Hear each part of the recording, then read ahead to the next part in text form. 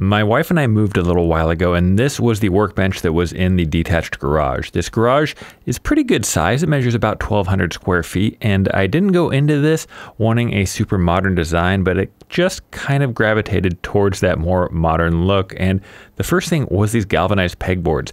These are awesome. They have these kind of locking pegs. I've had a bunch of the old style pegboards and everything just seems to fall out of them. And once I had those galvanized pegboards, I figured I needed a workbench that was also a little bit modern and enabled me to put some sliding tool chests underneath it. So I came up with this aluminum extrusion design, and it's going to be dead flat. It's not super heavy duty if you want to do things like really like a blacksmith or hammer things on an anvil.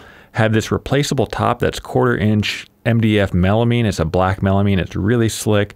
All in all, I am still evolving with it, but for the most part, everything is just how it was here, and I absolutely love it.